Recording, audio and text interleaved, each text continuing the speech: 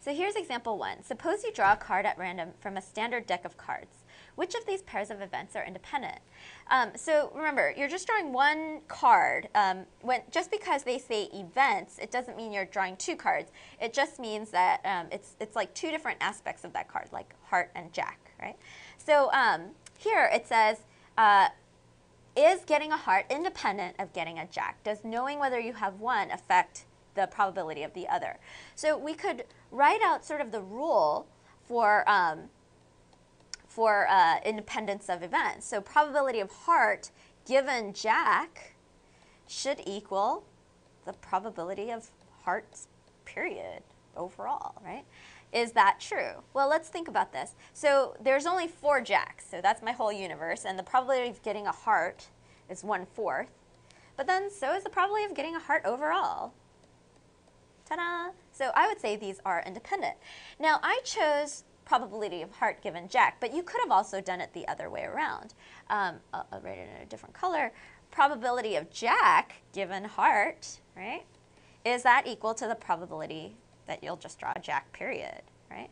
Well, the heart world is 13 cards, right?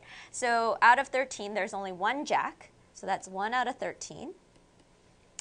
And the probability of drawing a jack is 4 out of 52, which is 1 out of 13, right? So eventually we get 1 out of 13, and we see that it doesn't matter which event you pick as your condition, they're independent.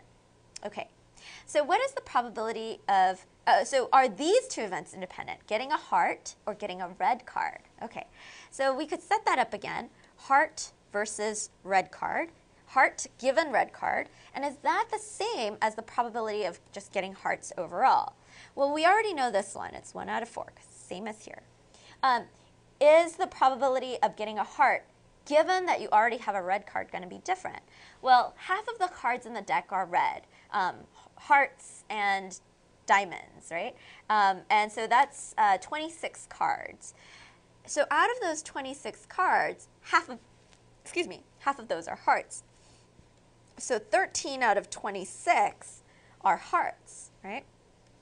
And that's really half of those cards are hearts if you know that it's already a red card. So 1/2 does not equal 1/4. So I would say these are not independent. So here, I'd say independent. Here, not independent. And remember, you could always test it the other way as well. Probability of red given heart, does that equal the probability of getting a red card? Okay, what about this last one? The probability of getting a 7 given heart, and is that equal to just the probability of getting a 7? Well, let's see. So the probability of getting a 7 is that there's 4 7s, 1 for each suite, out of the 52 cards. So 4 out of 52. And that's going to reduce to 1 out of 13. Because it's a rate of 1 out of every 13. Because for every suite, you only have 1 7. Okay, but what about probability of getting a 7 given that it's a heart, right? So if it's a heart card, that's only 13 cards. The probability of getting a 7 is 1 out of 13. These are equal.